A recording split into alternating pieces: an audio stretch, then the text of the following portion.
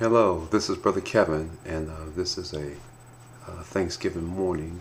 And while I'm not sharing a Thanksgiving message, I do want to say Happy Thanksgiving to all of my friends and family all over Facebook, Twitter, YouTube, whatever. I just want to say have a happy Thanksgiving and enjoy your families.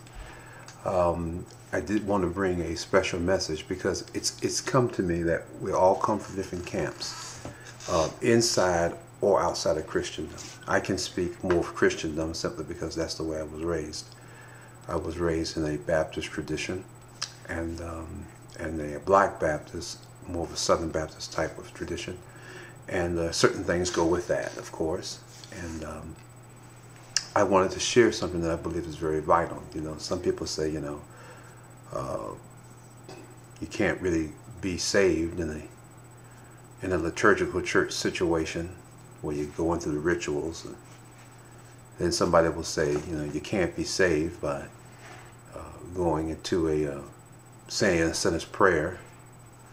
And then some people say you can't be saved by praying through on an altar. And people always tell you, what's the right way? Well, I've been around for a little while, and I've come to a conclusion that,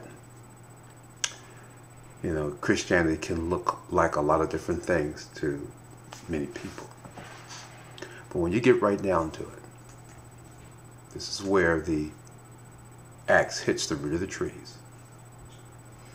If your Christianity equals what we saw the disciples do in those Gospels, you forsake all and follow Jesus, then I'm not going to worry about whether you attend a liturgical church or a full gospel church, or whether you pray the sinner's prayer, or whether you pray through on the altar. No, I don't care. I don't think God does either. If you'll follow Jesus wherever he leads, if you'll do whatever he says, if you're no longer in charge of your life, but he is the one in charge, and he's the reason you move and live and have your being, and you're totally in surrender to him, I will not be your judge. I can't be.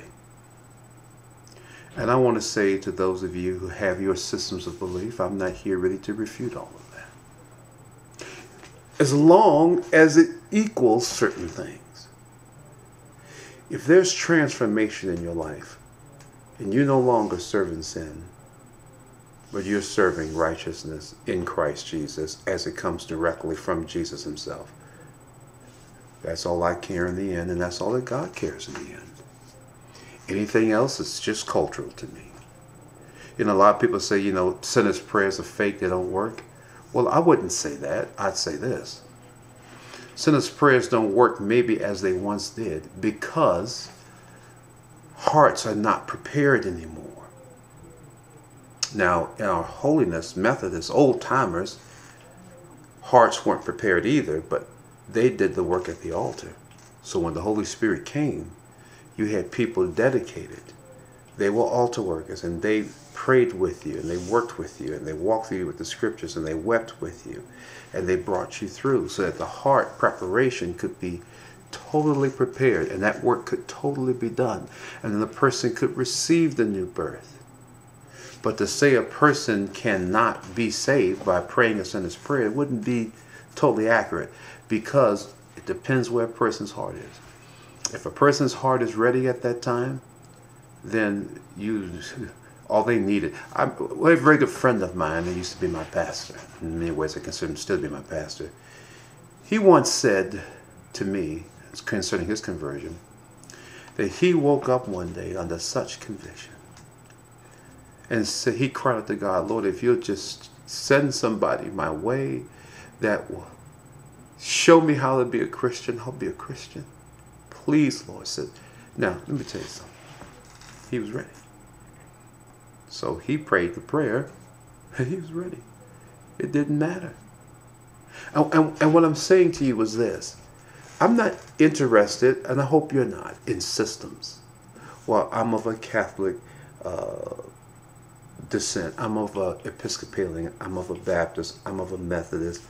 I'm of a Pentecostal. I'm holiness, or I'm, charismatic, or whatever it is. I'm not interested in the style or the culture, only the results.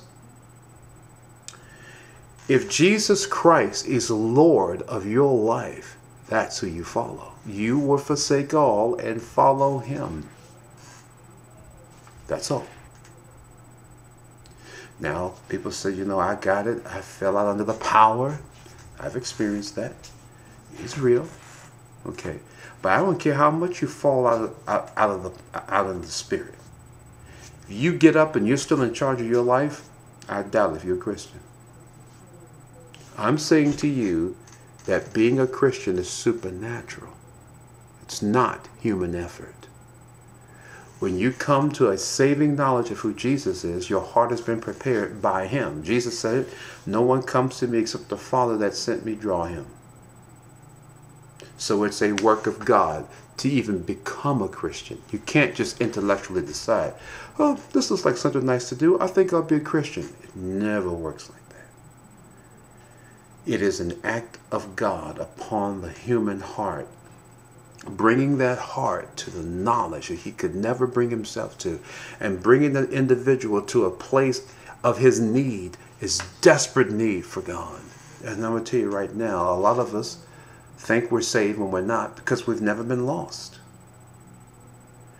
The thing that God had to do for me in my life, because I was raised in a Christian home and I had pretty good Christian morals, God had to convince me I was lost first, because I didn't cuss, I didn't drink, I was a virgin, and I was good to my parents. I was a really good kid in a natural sense. So what God had to do was to unpack my heart and show me in other ways what a sinner I was. He had to show me I was a liar. He had to show me I was an egomaniac. He had to show me I was a manipulator. And he had to unpack other things. But he had to still convince me that I was a sinner. Because when I looked at my outward life, to men, it looked pretty good.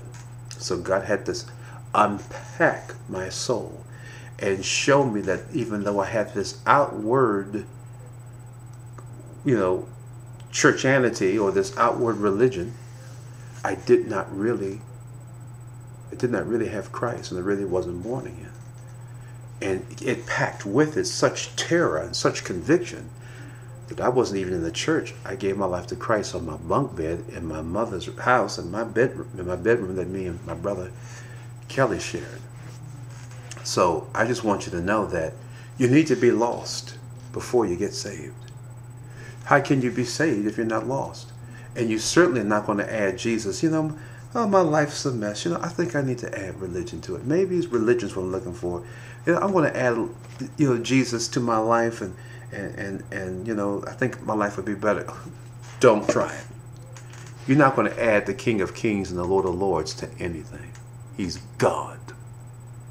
You're not going to fit him into your schedule, and he's not going to make your life perfect. First of all, you give your life to him, he's going to have your life. You're the one that's going to lay your life down. You're the one that's going to give it all to him, because he's the one and the only one that can take away sins, blot out your transgressions, and give you a born-again new life that you've never had before. This is the gospel. This is the word of God. Hear me and understand. Jesus is calling you. But if he's calling you, you're going to come to Christ on his terms, not on yours. So you're not going to add a little Jesus to your life and be a Christian and get saved. You're going to surrender your life, trust him fully, and allow him to do that miracle work of the new birth after he has forgiven your sins. He brings you to that place of your need. He shows you that you really need him. And he shows you that he's the only way you can be saved. And yes, he shows you that he loves you, but you got to do it on his terms. His terms is the cross. The cross first, the resurrection second. The ending of your life as you know it. The beginning of the new life in Christ Jesus. Hence we get the term born again, or another term regeneration, or another term born of above. These are all terms that mean the same thing.